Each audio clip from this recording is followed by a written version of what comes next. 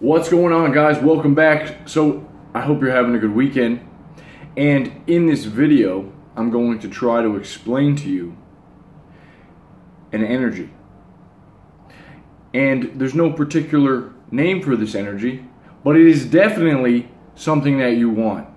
It's an energy. It's more of a vibe, honestly. It's more of a vibe. It's more of a mood.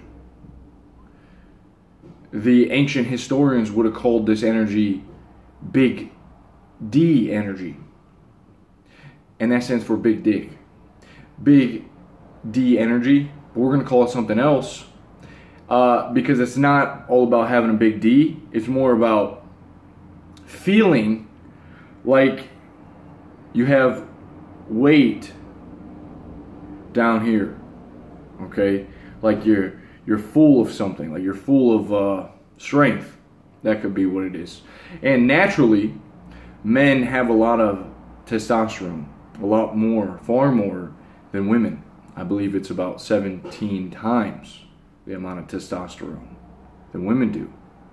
And so really, you feel this energy when you are healthy and you're well slept and you're well fed. Okay, so those are already the 3 pillars of monk mode. And what I've noticed, another way to express and explain why you want this energy so much is because it helps you maintain a strong frame. It makes you feel like when you're out in the world, wherever you go, like you belong there and you can interact with the people in your environment and you feel like a man and you feel like you own your space, and you sort of give off this presence, like you radiate a presence about you. And so it is this amazing feeling that comes, and when you combine that with just your work, creativity, I mean, that's how we build civilization. Okay? And so I found out 5 things that help me to get this energy in my life. Okay? And I don't want you to feel like you need to always have this. No. Okay? It's just, you know that you're in flow. You know you're doing something right when you're feeling like this. Okay? So let's get to it. One thing that I recommend you start taking is a supplement called zinc. Zinc is very important. It's going to help testosterone production.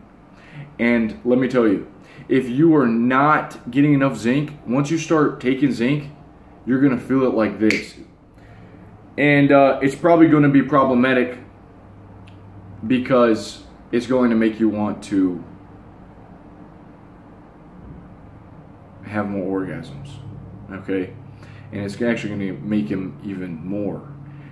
And that's going to lead us to the second part, is you should be using the LEAP method, which is limit ejaculation and pornography. Okay, so you need to start taking zinc. Zinc, it's going to be amazing. Okay, you're going to have some weird dreams starting in the first week, but it's going to give you this sense of just strength that you might not have. A lack of zinc, a deficiency in this, actually causes depression, lethargy, low mood. It's not good. So once you start taking zinc, you're going to feel it right away. I guarantee it.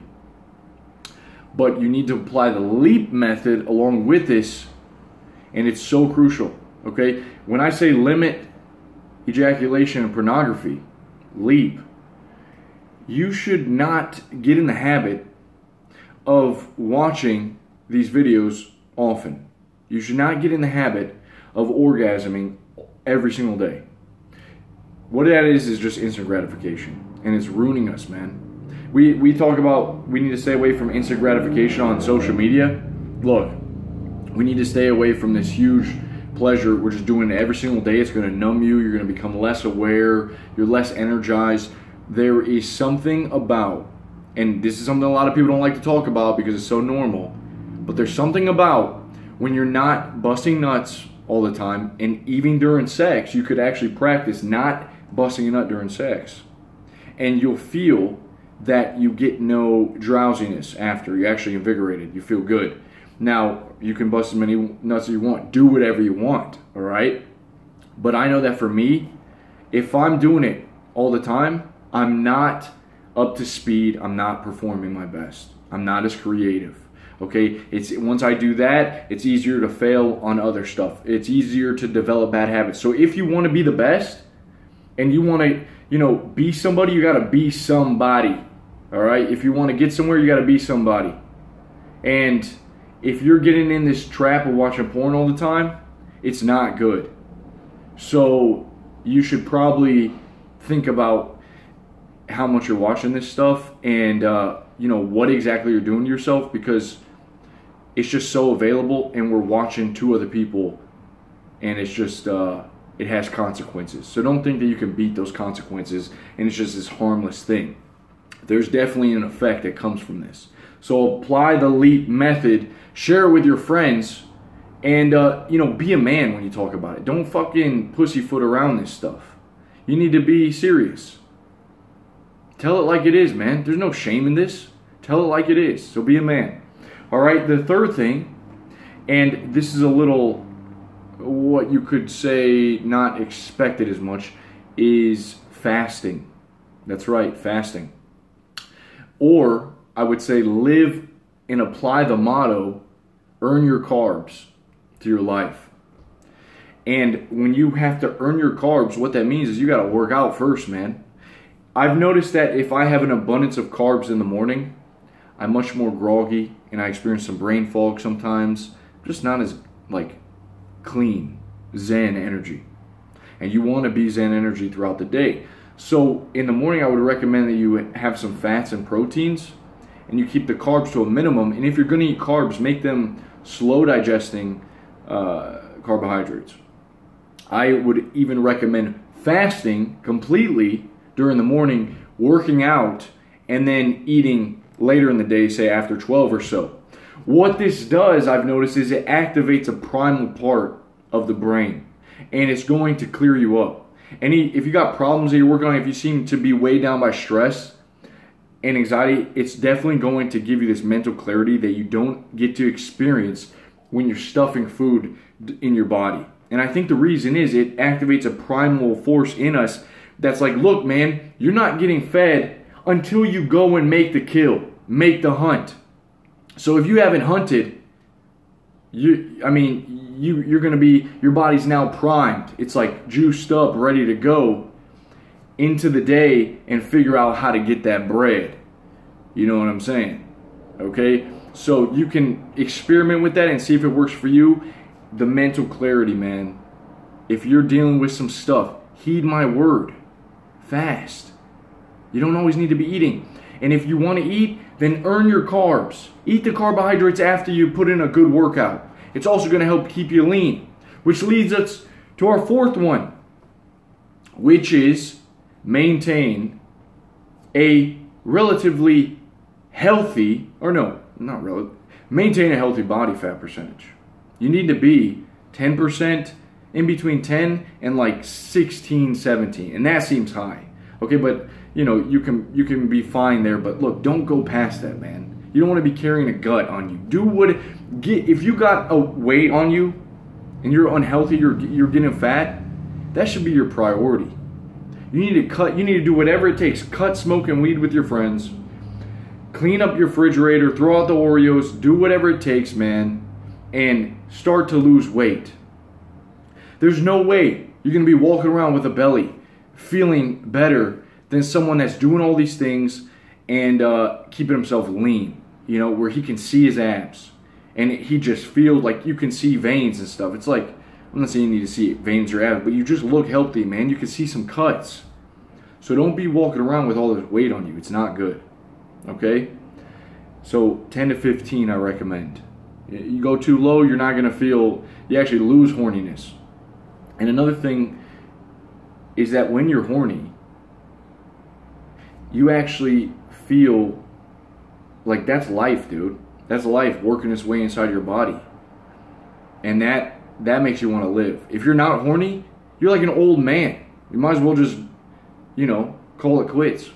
So stop always trying to get the horniness out, because the horniness is what fuels you. It's the fire in the individual, in the male.